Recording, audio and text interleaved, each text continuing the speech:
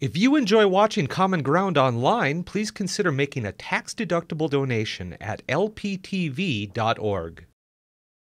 Lakeland Public Television presents Common Ground, brought to you by the Minnesota Arts and Cultural Heritage Fund and the citizens of Minnesota.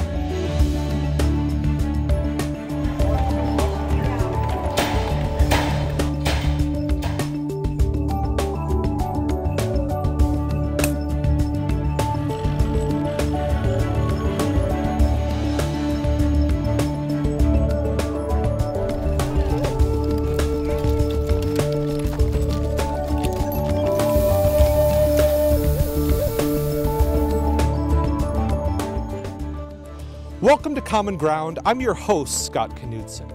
In this two-segment episode, join us at Bemidji's Nordic Showcase, where groups like the Sons of Norway exhibit culture from the old country. Then Diane Johnson invites us to her studio as she creates a painting a day.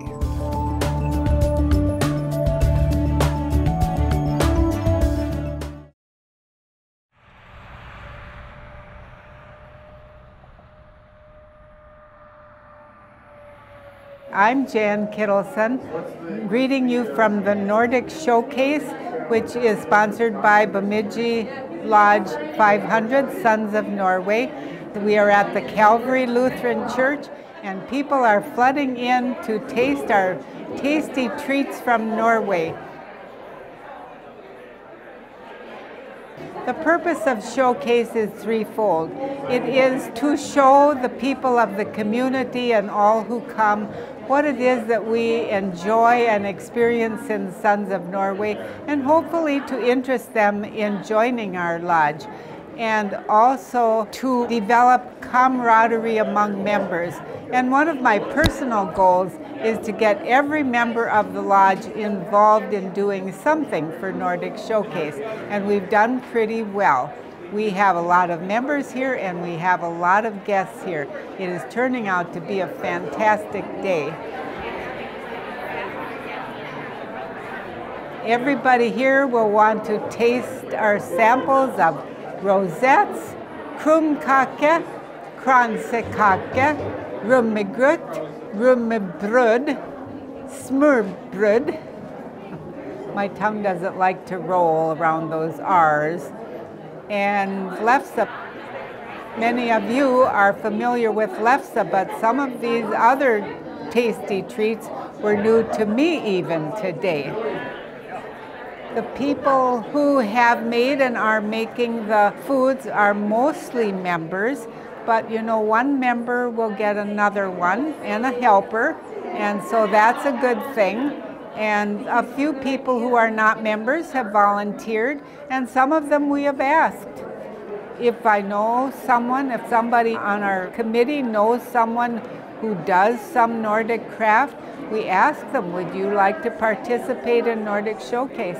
So we have people here participating from other towns. The dancers are from Detroit Lakes, and the crocheter and the felter are from Rushford, Minnesota. And Bob Paulson is from Shevlin, and I have seen guests come in from Bagley, so this is good. We like this. The goal is to let everybody in the community know what Sons of Norway is about, and also to help interest people in joining Sons of Norway. We had a very successful Nordic Showcase 5 years ago in June of 2010. And we're hoping that this will be equally successful or more so. It's not something we could do every year.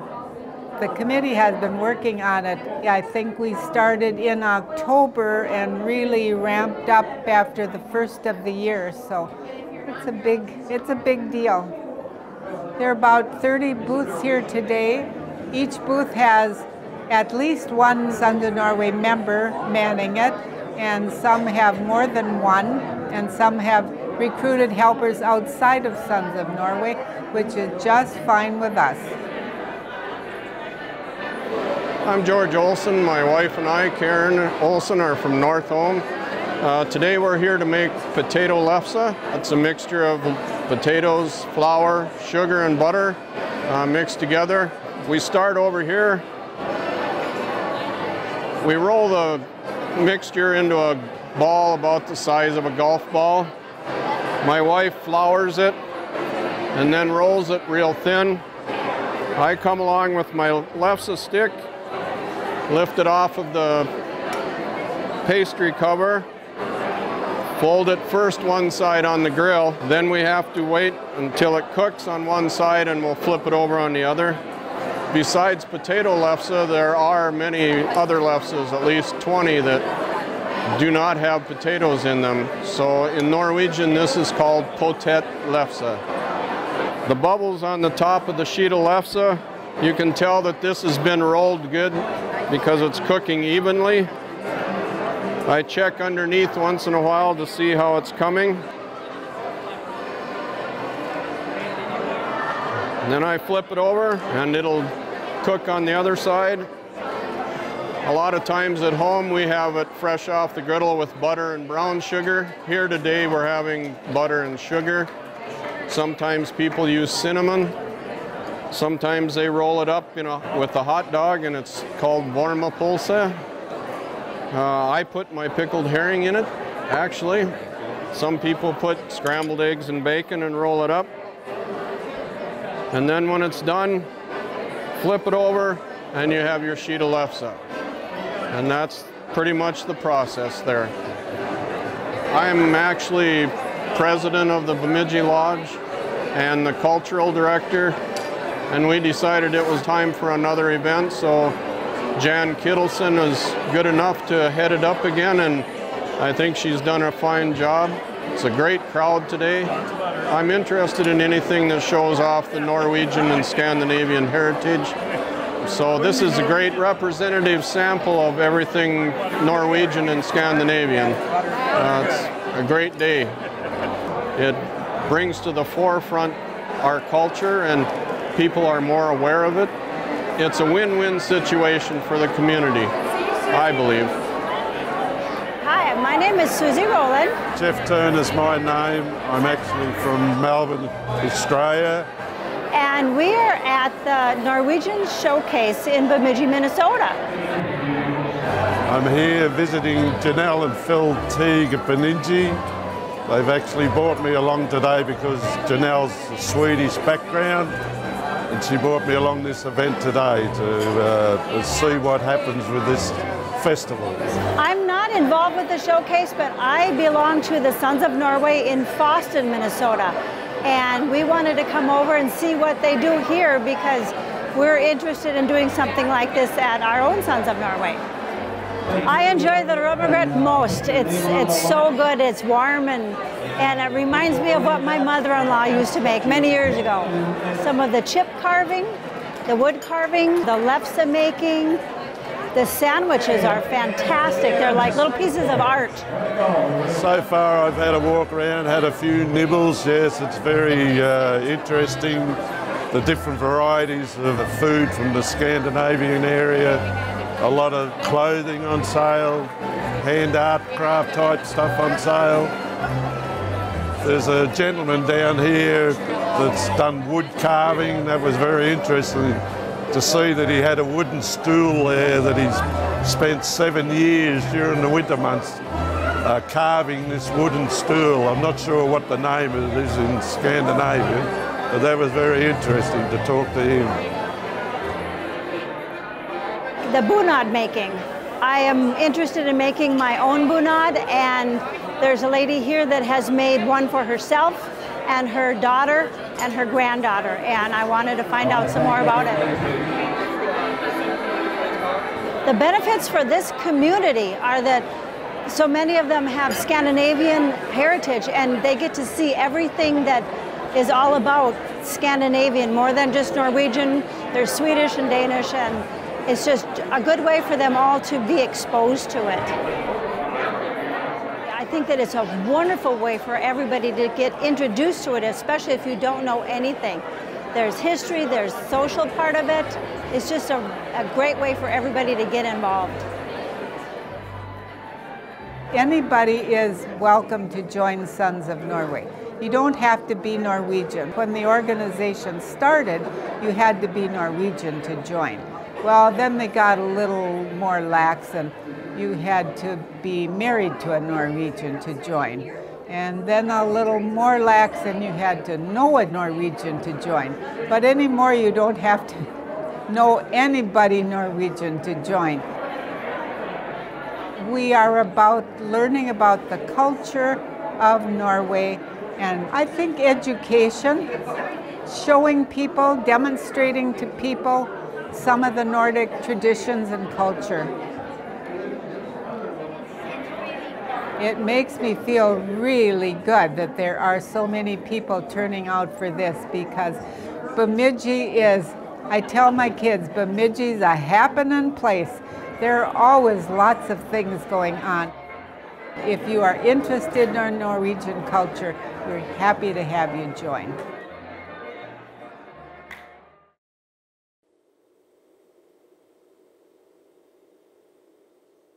I'm Diana Johnson, and today I'm going to do something that I've been doing every day for a year, and that's a daily painting. I'm going to paint an apple. Painting a day is a concept, and it was started by an artist. His name is Dwayne Kaiser, and it was maybe in the 80s.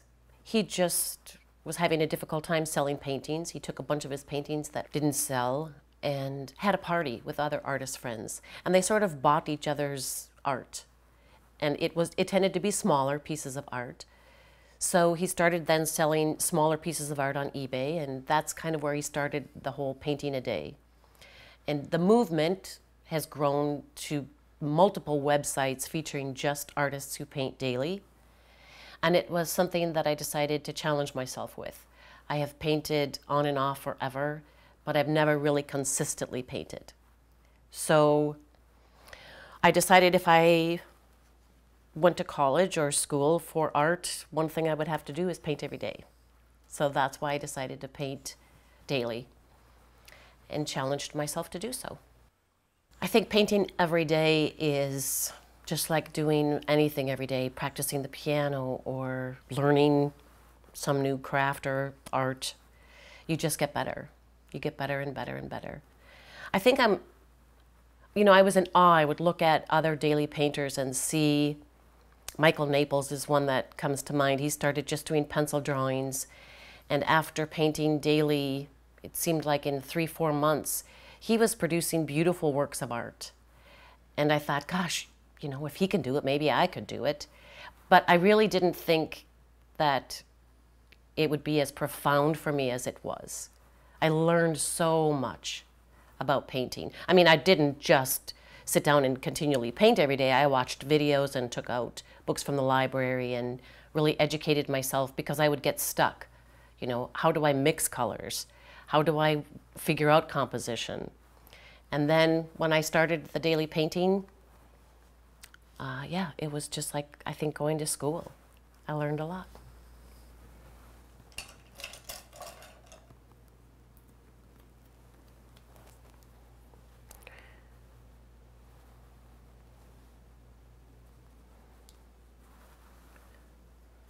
Okay, so what I have done here before I started this was to paint it in gray tones using burnt umber, but just getting the values of the apple, because then you can use the color. But if you don't get the values right, then you're just slugging along. So you want the darkest darks first. In other words, if you took a picture of this apple in black and white, then this is a value of that apple. It's just the white and the black in different degrees. So I've painted that first, because if you can get that right, then the rest you're just kind of home free. And now I'm going to start applying the colors. And I've also done my colors in value lines, meaning I start with a dark and I keep adding white, which just makes painting go a lot faster because you're not mixing every single color that you see you need. You've got a line of values. They call them strings. So oftentimes painters paint the darkest darks first. You know, the one thing I know is that there's no rules. It felt like when I started that there were rules I didn't know. There was something I should be doing and I didn't know what it was, and I would be making a mess of something, but that's not the case. There's no rules. I probably have watched 100, 200 videos on painting, and the one thing I know is that people do what works. And what works for one doesn't work for another, and you just try until you find something that works. Some painters do the background first. Sometimes they do both. So here's an example of not having to go mix this color because I see it. That color is right there and it's right there. Makes it a lot easier.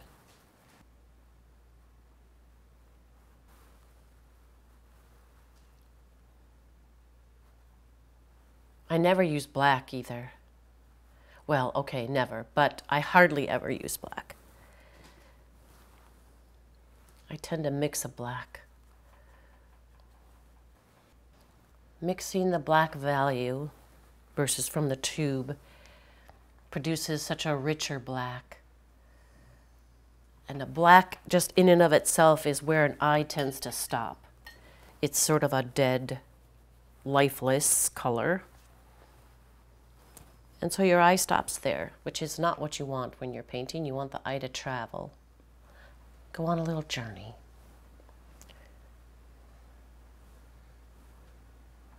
I love painting apples.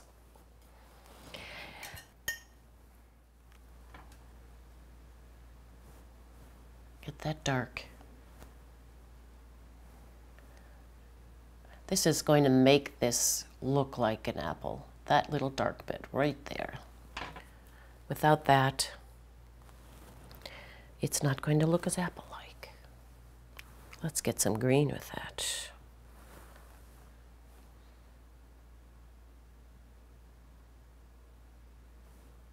Yeah. Yep.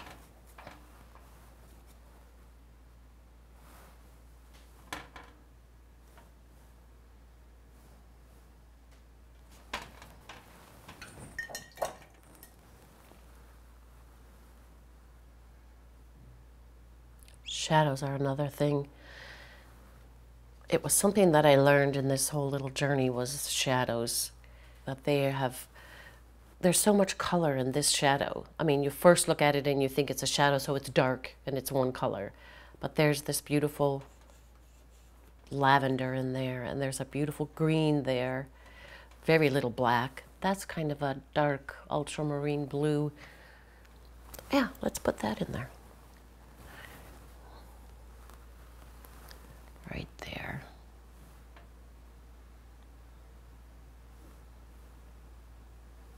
Yeah.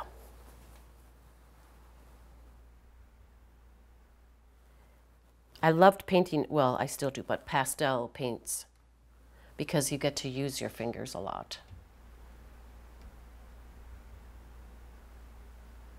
And that's something I like to do. That beautiful purple. I think it's that color.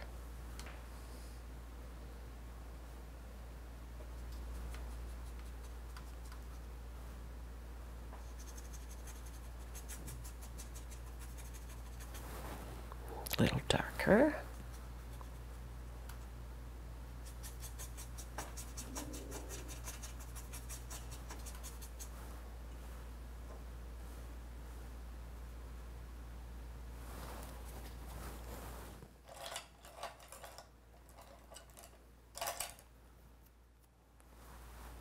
Now we're going to work on that background, I think.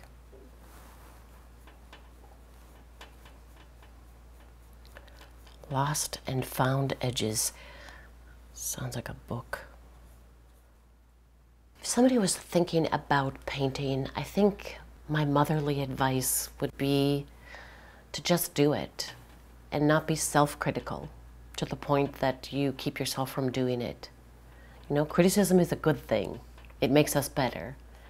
But in art, sometimes we feel that there's people who just have a natural ability versus somebody who just works really hard at it and makes it look like they have a natural ability.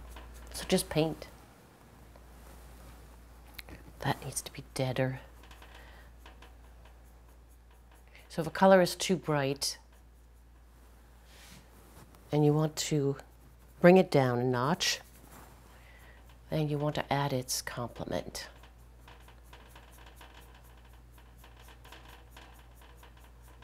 Which would be green in this case, because we're working with red. And that brings it down. A little more green here.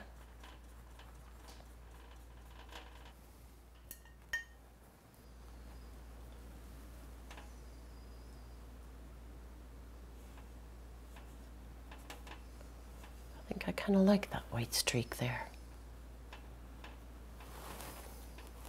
Gives it a little something.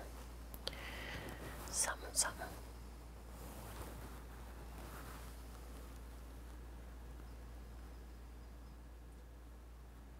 I also did a blog about my painting a day. Because I guess I thought if I didn't, I would probably just, at some point, maybe become frustrated or feel like I was lacking feedback and maybe quit. So the blogging really helped in that regard. It wasn't until I put it on Facebook that really helped, because then people made comments.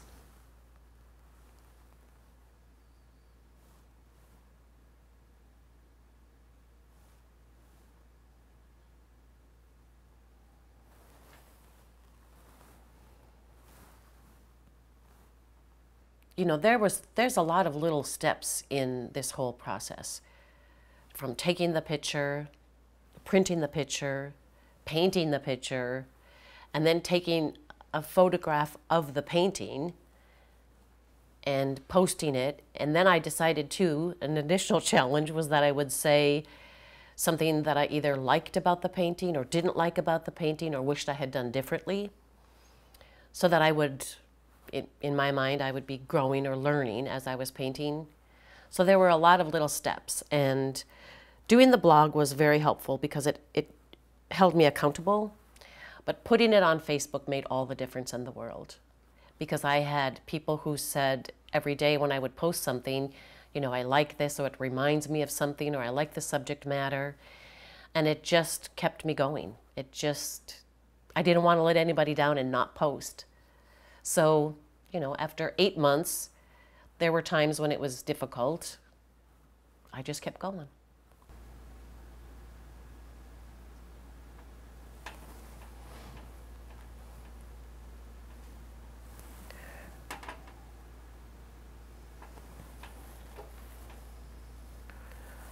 All right, I think I'm going to step back again. Give it a look-see.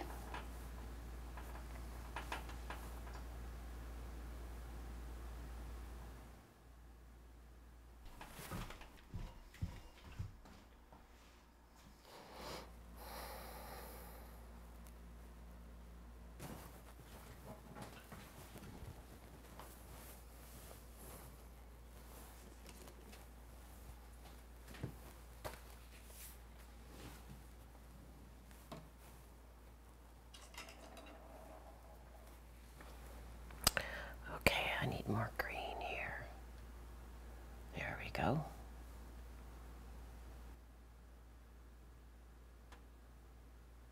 What I wanted ultimately was to have a show, a body of work.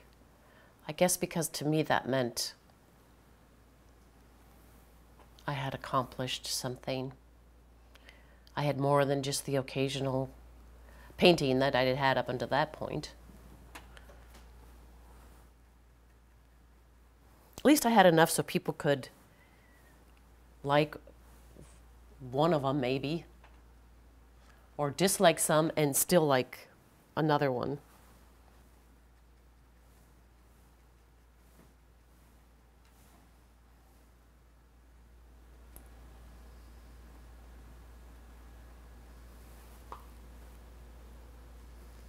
Okay, I think that's it. I like it. People say you paint for yourself, but really you don't. I think if you painted for yourself, you would never show anyone. You would never hang them up. You would never have an exhibit. You wouldn't care if anybody saw them. We paint from ourselves. We paint from within ourselves, but we don't paint for ourselves.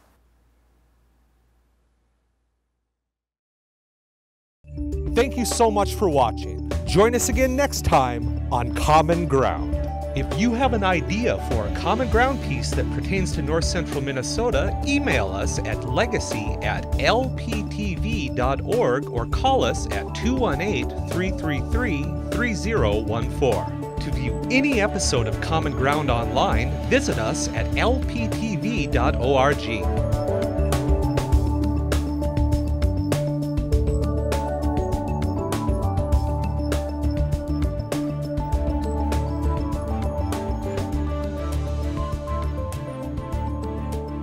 To order episodes or segments of Common Ground, call 218-333-3020.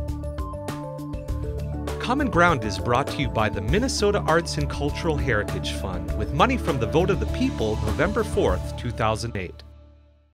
If you enjoyed this episode of Lakeland Public Television's Common Ground, consider making a contribution at lptv.org.